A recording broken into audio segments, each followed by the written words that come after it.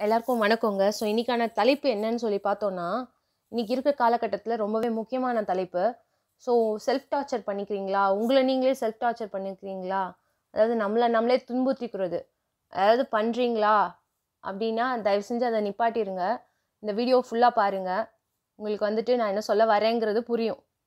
So வந்துட்டு நம்ம பார்த்தீங்கன்னா, இன்னைக்கு இருக்க காலகட்டத்தில நம்மளுக்கு நம்மளே பண்ணிக்கிற ஒரு பெரிய விஷயம் அப்படின்னு சொல்லி பார்த்தீங்கன்னா, இந்த செல்ஃப் டார்ச்சர். நம்மள நம்மளே துன்புறுத்திக்கிறது. அத வந்து நம்மள குறைச்சு மதிப்பிடுறது. இது எல்லாமே வந்துட்டு செல்ஃப் டார்ச்சர்க்குள்ள தாங்க வரும். நம்மள நம்மளே எனக்கெல்லாம் இது எப்படி?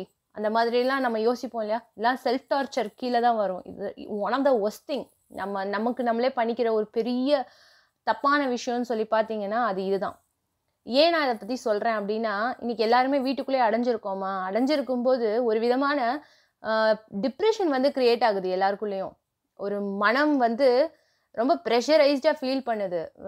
அதுக்கு ரொம்ப பிரஷர் குடுத்துட்டே போனீங்கன்னு வச்சுக்கோங்களேன், பிரஷர் குக்கர் மாரி ஒரு காலத்துல வந்துட்டு பிரஷர் குக்கர்னாலும் பிரஷர் ரிலீஸ் பண்ணிருது. ஓகேவா? கொஞ்ச நேரத்துக்கு ஒரு தடவ அத ரிலீஸ் பண்ணிடுது.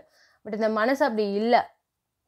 அது தனக்குள்ளேயே வச்சுட்டு அது ரொம்ப வெயிட்ட வந்து பேர் பண்ண முடியாம ஒரு கட்டத்துல ஏதோ ஒரு முடிவ எடுத்துருது. ரொம்ப பெரிய முடிவ எடுத்துருது. நம்மள நம்மளே வேண்டாம் எண்ட் பண்ணிக்கலாம் லைஃப்ன்ற அளவுக்கு ரொம்ப பெரிய முடிவுகள் எல்லாம் எடுத்துடுறாங்க. அது வந்து ரொம்ப ஒரு பெரிய பாவச் செயலுங்க. ரொம்ப பெரிய தப்புங்க அது. ஏன் நான் இப்படி சொல்றேன்னா, இது நம்ம இது வந்துட்டு வாழ்க்கை வந்து வாழ்றதுக்காக குடுத்துருக்காங்க. ஓகேவா? இப்ப நீங்க இந்த மாரி பண்ணிட்டீங்கன்னு வச்சுக்கோங்களேன், நீங்க உடல மட்டும் தான் இது பண்றீங்க. அதுக்கப்புறம் மனமும், ஆன்மாவும் இந்த உடல விட்டு போயிடும். Because body becomes unfit. அதுக்கப்புறம் அந்த அந்த மனமும், ஆன்மாவும் இங்க தாங்க சுத்திக்கிட்டே இருக்கும். அது என்ன பண்ணும்னு உங்களுக்கு தெரியாது. நீங்க ஜஸ்ட் லீவிங் திஸ் பாடி அவ்வளோதான். பட் அதே உணர்வு, அதே விஷயங்கள் எல்லாம் மனதுக்கு இருக்கு.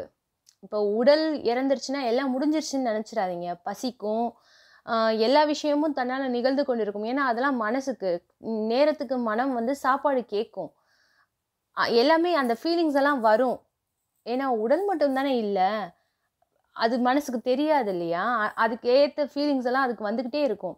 அதனால இந்த மாரி கமிட் பண்ணிக்கிறது, செல்ஃப் டார்ச்சர் பண்றது இருக்கிறதுலே ரொம்ப பெரிய மிஸ்டேக் அதுதான். அது ஒரு பெரிய பாவச் செயல், பெரிய தப்பு. அதுவும் சூசைட் இருக்கு இல்லையா? இருக்கிறதுலே பிக்கஸ்ட் தப்புன்னா அதுதான். என்னால முடியலன்னு சொல்லிட்டு நம்ம இந்த உடல விட்டுருவது வந்துட்டு, அது ரொம்ப பெரிய தப்பு. ஏன்னா எல்லாருக்கும் ஏதோ ஒரு வாய்ப்பு இருக்கும்ல. ஏதோ இப்போ ஒரு நாளைக்கு ஒரு சாப்பாடுனாலும் கிடைக்கிற அளவுக்கு ஏதோ ஒண்ணு இருக்கும்ல. ஏன்னா, அ அது வயித்துக்கு சாப்பாடு குடுத்துட்டீங்கன்னா, மனம் கொஞ்சம் தெளிவாயிடும். கொஞ்சம் யோசிக்க ஆரம்பிச்சுரும். என்னைக்காவது ரொம்ப பிரச்சனையில இருக்கீங்களா? தயவு செஞ்சு ஏதோ சாப்ட்டுருங்க.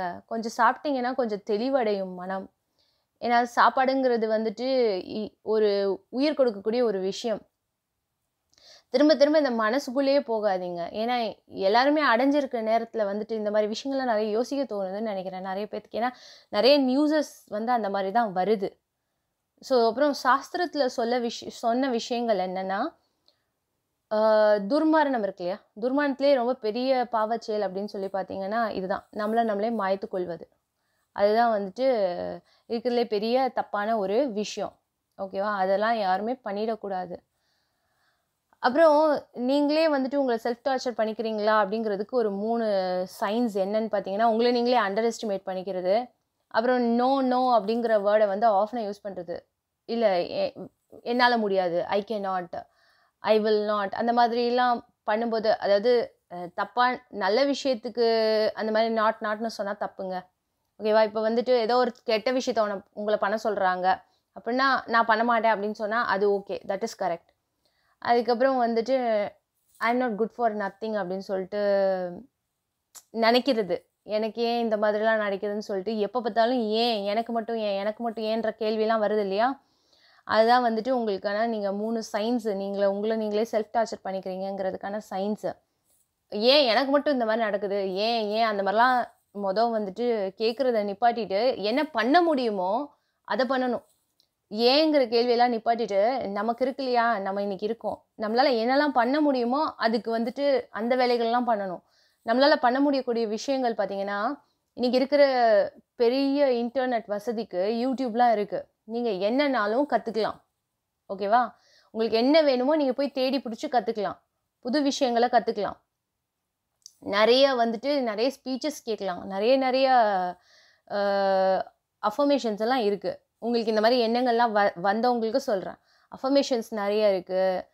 அப்புறம் ஃபிட்னஸ்க்கான நிறைய சேனல்ஸ் இருக்குது. ஏதோ ஒன்று உங்களுக்கு எது பிடிக்குமோ அதை பார்த்து அதை பண்ண ஆரம்பிங்க. ஏன்னா இன்றைக்கி இருக்கிறது கூடிய விஷயத்துக்கு நிறைய பேர் நிறைய கம்யூனிகேட் பண்ணுறாங்க. நிறைய நல்ல விஷயங்கள் இருக்குது. யூடியூப்பில் போய் தேடி பாருங்கள். அந்த மாதிரி உங்களுக்கு என்ன வேணுமோ அதை போய் தேடி நீங்கள் பாருங்கள். எப்பயுமே வந்துட்டு உங்களுக்கு என்ன வேணுமோ அதை நீங்கள் தான் தேடி போகணும். உங்களுக்காகவே அதுவாக வந்து ஸ்க்ரீனில் வந்து பாப்பப் ஆகிட்டே இருக்கிற விஷயத்துக்கு பின்னாடி போகாதீங்க. அது ரொம்பவே டைமை வந்து கன்சியூம் பண்ணிடும். ஓகேவா? அதுக்கப்புறம் பார்த்தீங்கன்னா தேர்டாக மெடிடேஷன் இல்லை ப்ரேயர் ஏதோ ஒன்று பண்ணுங்கள். இதுதான் உங்களை நீங்களே காப்பாற்றிக்கக்கூடிய ஒரு முக்கியமான 3 விஷயங்கள். எத்தனைப்பட்ட பிரச்சனையாக இருந்தாலும் நீங்கள் வந்து கடைசி உங்களால் முடியலன்னா என்ன பண்ணுவீங்க? கடவுளே அப்படின்னு சொல்லுவீங்கள்ல. அதை எப்பயுமே சொல்லிட்டே இருந்துட்டா என்ன? அவர் கூப்பிட்டவனே வந்துட போகிறாரு. சரி, அவர் இருக்காரோ இல்லையோ தெரியல, ஆனால் ஒரு சக்தி உங்களுக்கு கிடைக்கும் இல்லையா? ஓகேவா? உருவமாக பார்க்காதீங்க. கடவுளை வந்து உருவமாக பார்க்காதீங்க. அது ஒரு ரொம்ப பெரிய சக்தி. இறைவன் வந்து ஒரு பெரிய சக்தி, மகாசக்தி. அது இந்த பிரபஞ்சத்தையே படைக்கும்போது உங்களுக்கு உதவாதா என்ன அந்த சக்தி? அதெல்லாம் உதவும். ஸோ அந்த ப்ரேயரை வந்து நீங்கள் உங்கள் கையாக வச்சுக்கோங்க எப்பயுமே. ஓகேவா? அதுதான் வந்து உங்களை நீங்களே ப்ரொடெக்ட் பண்ணிக்கக்கூடிய விஷயங்கள். வாழ்க்கை வந்து ரொம்ப அழகானதுங்க. அதை அனுபவிங்க. ஓகேவா? நமக்கு நிறைய விஷயங்கள் கொடுக்கப்பட்டிருக்கு. எல்லாத்துக்குமே ஒரு நன்றி சொல்லுங்கள். அந்த குடும்பத்துக்கு நன்றி. டெய்லி கிடைக்குது இல்லையா சாப்பாடு, அதுக்கு நன்றி. இந்த சாப்பாடை விளைவிச்ச இந்த மண்ணுக்கு நன்றி. மண்ணுக்கு உயிர் கொடுத்த அந்த மலைக்கு நன்றி. அந்த மலையை பெய்ய வைத்த அந்த இறைவனுக்கு நன்றி. இந்த மாதிரி ரொம்ப பெரிய விஷயங்கள்லாம் இருக்குங்க நம்ம நன்றி சொல்கிறதுக்கு. அதெல்லாம் நம்ம சொல்லலாங்க. சொல்லி வந்துட்டு நம்ம இந்த மாதிரி விஷயத்துலேருந்து முதல் தப்பிக்கலாங்க. இதே மாதிரி உங்கள் ஃப்ரெண்ட்ஸ் யாருக்காவது இந்த மாதிரிலாம் நடந்தது அப்படின்னா நீங்கள் பேசுங்க அவங்கக்கிட்ட. பேசி டைம் கொடுங்க. இந்த மாதிரி யாராவது கொஞ்சம் டிப்ரெஷனில் இருக்காங்கன்னா டைம் கொடுங்க, கொஞ்சம் பேசுங்க.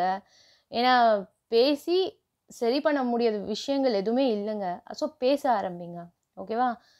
ஸோ நம்ம பார்க்கலாம் மீண்டும் அடுத்த வீடியோவில். So thank you.